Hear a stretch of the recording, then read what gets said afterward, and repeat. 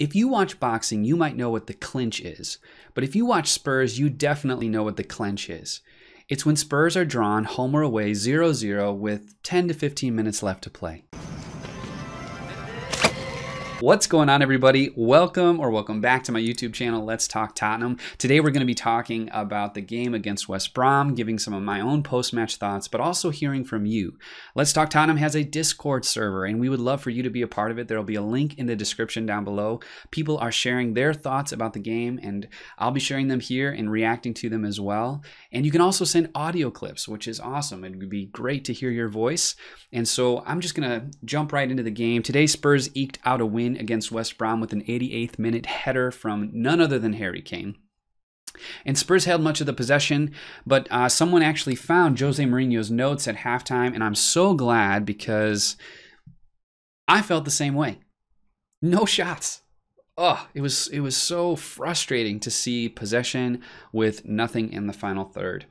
Now, overall, we did get the win. It was not pretty, but I'm not pretty either, so who am I to say? As long as they get the W, I'm no one to judge, you know? Now, I also wanted to mention that I feel like Eric Dier continues to retain the belt for the Chuck Liddell lookalike contest, and I want to thank Bill from England. Pretty sure that's an actual picture of Eric Dier in a home kit. And then lastly, there was some pictures after the game that Gareth Bale may have an injury with ice on his foot. I don't really know. You know, José Mourinho, he's got that 200 IQ, and I feel like this could just be some mind games to keep him from having to go on international duty. He can stay with Spurs.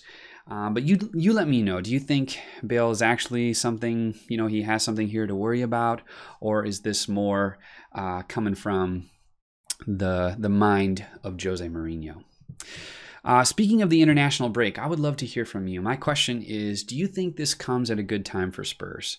You know, and we're going to be looking at some of the Discord comments, and I've seen from people, they feel like, man, we are looking a little tired out there on the pitch, and I wonder if this would be a good break. Now, obviously, our stars are going to be playing in the international break, so it's not really much of a break for them. But do you think this comes at a good time? I kind of feel like it does, in the sense that, you know, we had that amazing win against Southampton, that amazing win against Manchester United, and it felt like, you know, a lot of momentum going, and then we've just been kind of getting them over the line here. Obviously, that 3-1 win in Europa was great, but it feels like in our Premier League games, we're just really struggling, or as I was corrected, Premier League games. We just seem to be struggling to dominate. And I feel like we should be dominating. We've got so much firepower up front. But you let me know. Does this come at a good time? Is it not a great time? Do you think that this will be good for our team or not? You let me know in the comments down below, or get in our Discord server. We would love to have you. Now, if you do not think Harry Kane is world class, my friend, here, please take some of these. Get your eyes checked. The man is amazing. And I saw some stats for him. It's from Last Word on Spurs. And I just feel like this was from, not today, he scored another goal today, but from Thursday, he got his 200th goal for Spurs in 300 games. That's a goal every 116 minutes. And for a penalty merchant, he only has 30 penalties. And look, I mean, 121 with his right, 45 with his left, 34 headers, 23 match winners, 34 doubles, 11 hat tricks, 1 poker. What more do you want from this man? He is going to win trophies. José Mourinho is here to get that happening right here with Tottenham. But man, this guy is outstanding. I just cannot say enough good things about him. And yeah, if you're not thinking he's elite, if you're not thinking he's world class, I think you might need to get your eyes checked. So now we're at the part of the video where you tell me your thoughts via Discord. And so firstly, we look to our main man, Jinty from Scotland, and he says, my hot take, José still has a lot to do to get this Spurs team into the winning mentality he is famous for, as we made West Brom look like a top 6 side today. This win, however, is a good boost to getting that mentality going, as it would have been very Spursy to draw or lose to a scrappy goal in that game. I have to agree with you, Jinty. I feel like I said, you know, we were all in the clinch. And it was tough to watch, but finally we got it over the line. And thankfully it was us. You know, it's the same as with the game with Burnley. It's like, man, it's just one goal is all that it takes to end up with 0 points. And we need every point that we can. So I'm glad we got it over the line this time. But yeah, I would like to get a goal earlier on, get some insurance, you know, and see us finish those games a little bit stronger than getting into those last minutes and just kind of eking one out. Next, we go to KT from India, and he says, second game running, I felt the team looked knackered. When the game ended, I thought that very fine margins and a bit of quality from our main man, Harry Kane, kept us afloat. I agree. The midweek game takes quite a bit out of the team, and understand it is what is expected of them, but I happened to catch the Chelsea game yesterday, and they didn't look blemished at having played a midweek just like us. What do you guys have it down to? Why do we seem to appear leggy every few games? Do you think that it has to do with the style of play? KT, these are great questions. Thanks for asking them. And if you want to get into the comments down below and answer them yourself, I would love to see what you have to say. But personally, you know, the first time you talked about this, I had said, I think they kind of took their foot off the gas. But now I'm starting to agree with you. I don't know if it's because of the style of play. I know that it seems like it does seem to be a little bit more physical this year in terms of getting stuck into tackles. Definitely expecting the team to track back and be part of every defensive play. I do think, you know, earlier in the season, we were playing Sunday, Tuesday, Thursday, Sunday, and just all those games over the course of a few months, I would imagine they just need a good break. So, yeah, I don't know if, you know, Chelsea didn't have to deal with that early on. You know, they weren't kind of playing into their games where we were playing into the Europa League. That, you know, I think it hurts. It would have been better for us to just have made it into, I mean, the Champions League, to be honest. But yeah, I don't know if it's a combination of everything or what, but I do think, yeah, we are starting to look tired. Hopefully at the international break, like I said, people can get some breaks, and obviously our stars are going to play, but it would be great for us to be able to bring some of that rotation in, and hopefully guys like Lucas Moura, Lamela when he's fit, can come in and, you know, take over for guys like Sonny, Bale, even Vinicius, right? Coming in for Kane. It would be so great to be able to trust those guys on some of those Europa League games and cup games. But at the moment, José doesn't seem to trust them. And to be honest, I don't really seem to trust them.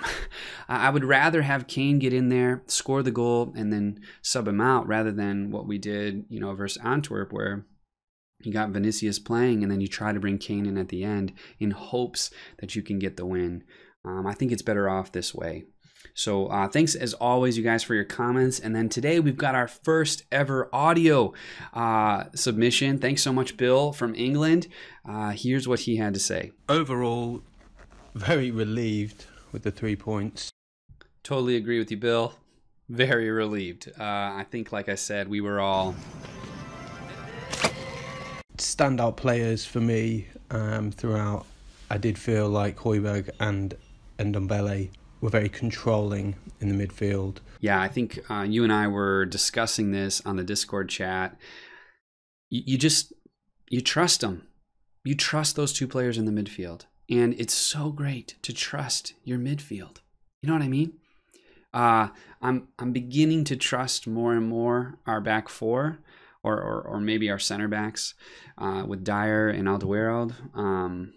But yeah, it just feels so good to see those two really solidifying their place in the Premier League, for Ndombele anyway. And Højbjerg, I mean, I'm going to say it over and over, signing of the season. I completely agree with Genty. It's just amazing that we got him. Again, $3 million when you send Kyle Walker-Peters the other way. The final third, we did look a little bit lacklustre at times, and certainly West Brom had more of the chances going forward, particularly that wonderful save by Lloris. These are games that we need to be picking up points because we've got really tough fixtures after the international break. So I'm very pleased to have got these 3 wins: Burnley, Brighton and West Brom. This game actually really did remind me a lot of the Burnley game, and we left it late again. Totally. I mean, like I was saying before, it's like these are the matches where you wish that Spurs would, just kind of take the game by the scruff of the neck and get a goal or two, so that we're not having to play this, frantic end of the game kind of stuff. It's not good for the blood pressure, I will say that much. But that is a sign of a winning team, to keep pushing on, and it's nice to see us winning games at the end as opposed to capitulating like we saw in Newcastle and West Ham. So a good 3 points. The real test comes after the break. Come on, you Spurs. Yes. Come on, you Spurs. Yeah, I mean, it does feel like, a Mourinho mentality is starting to get into these players. Games like this, it's still, I know we're a few games in now, but it still feels like early days in terms of the second season of José Mourinho and getting that mentality into the players. But these are the games that we would draw or lose, right? And so to be able to get these over the line against Burnley, against West Brom, huge points. And we were top of the table for something like 18 minutes or something like that. I don't know. Someone posted on there how long they were on there. And, just a taste. Hopefully we will be top of the table come Christmas. That'd be a great Christmas present. And yeah, we'll see Spurs continuing to march in. So those are the thoughts of people on the Discord server, my thoughts as well. Give me your thoughts in the comments down below. Thanks as always for watching, and as ever, it was great talking with you.